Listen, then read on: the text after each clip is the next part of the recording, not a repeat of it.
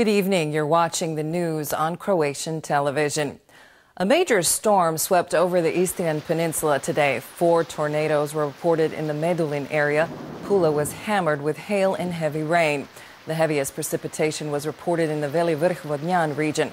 Firefighters were pumping out water and clearing debris in Pula.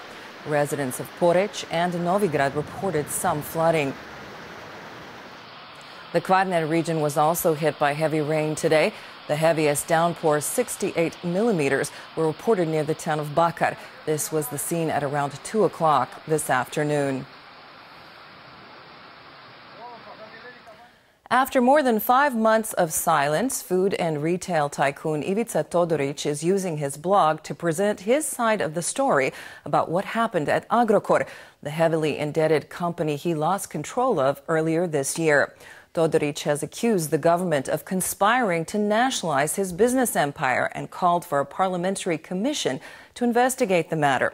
In his latest post, he alleges the government obtained company documents without his knowledge that were later used to draft legislation placing Agrokor under a government-appointed crisis manager.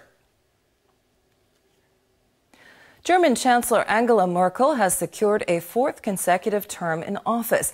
Merkel's Christian Democrats and their Bavarian allies, the Christian Social Union, won around 33% of today's vote, making them by far the largest parliamentary group, according to exit polls. Their closest rivals, the center-left Social Democrats, dropped to 20%, a new post-war low. Today's election has also brought a far-right party into the German parliament for the first time in more than 50 years. The far-right Alternative for Germany finished third with 13.5%. No question about it, we had hoped for a better result.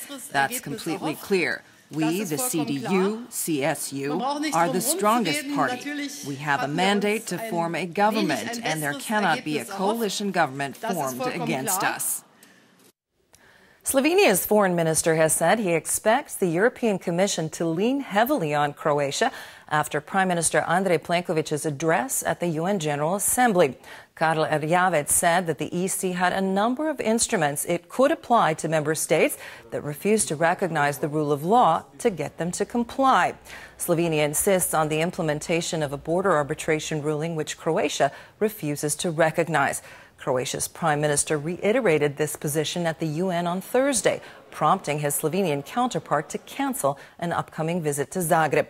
Erjavec says Croatia's cooperation is needed to implement the arbitration ruling, but that Slovenia can put some parts into action unilaterally.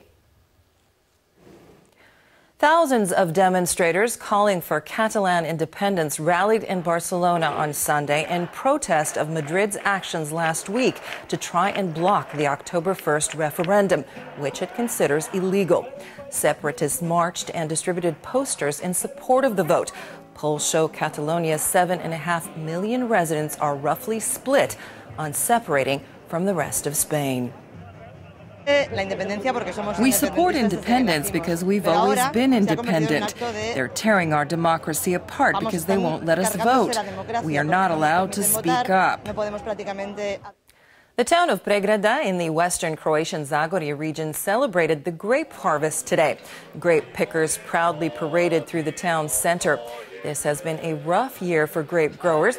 Vineyards in the Zagorje region were hit by a spring frost and summer hail. Yields are low this year. However, this has not dampened the spirits of grape pickers, visitors, or the organizers of the annual event. There's no better feeling than the beginning of the harvest, when we pick all of the fruit. You've put in all that hard work all year. There's no better feeling than the culmination of all that. It's priceless. We've brought the celebration to a close with a special main event. Even the weather has served us well, with a bit of trouble in the beginning, but it turned out okay. I think we attracted a record number of visitors, and I'm very pleased. 6,000 people ran, biked, or inline skated today in the Terry Fox Run, the annual cancer research fundraiser at Zagreb's Jarun Lake. The Terry Fox Run is named after the courageous Canadian cancer research activist who has inspired millions to fight against the deadly disease. The charity has raised more than 6.3 million kuna for cancer research and assistance for cancer patients. It's a great feeling. This is the first race that I managed to win. It's difficult to put into words. This is a charity race. We should have more races like this. Runners also competed in one of Croatia's most scenic and grueling races today, the Stone Wall Marathon, which takes competitors on a trek around the town's ancient stone fortifications. The walls of stone are the second largest fortification system after the Great Wall of China. 140 competitors from 21 countries rose to the challenge this year. Spain's Antoni Puig Izquierdo broke the course record this year. Hungary's Kata Lovas won the women's race. The atmosphere, the people, the place, and the organization, so everything is excellent. I am happy and it is a very, very good race, very interesting but very hard. Julia Roberts is the latest Hollywood celebrity to be spotted in Croatia. The Oscar-winning actress was in Split, where her husband Danny Motor is shooting the film Ibiza. Motor is director of photography on the project. The 49-year-old, named by People magazine as 2017's most beautiful woman in the world, also spent time on the island of Hvar in the company of family and friends. In sports, Croatia's women's volleyball team lost their final Group B game to Italy at the European Championships tonight, 3-2. Favorites Italy took the first 2 sets despite a strong performance from Croatia. Croatia then stepped up their game and clinched the 3rd and 4th sets, but the decider went to Italy. Both teams had already secured a spot in the next phase going into this match. The top 3 teams from each group advanced to the elimination round.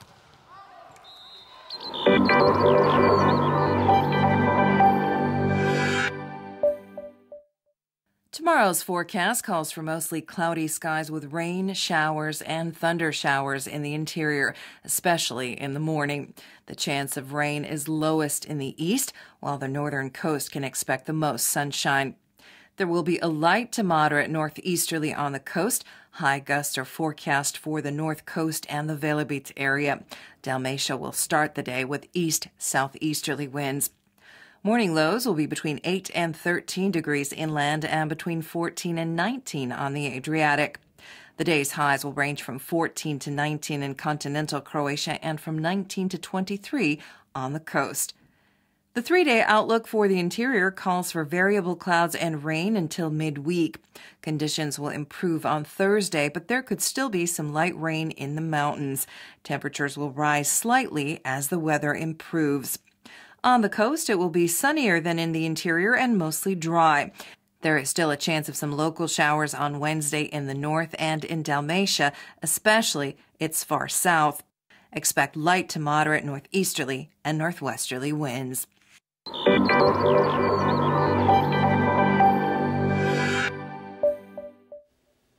And that brings us to the end of our program. Thanks for joining us. We'll see you again tomorrow.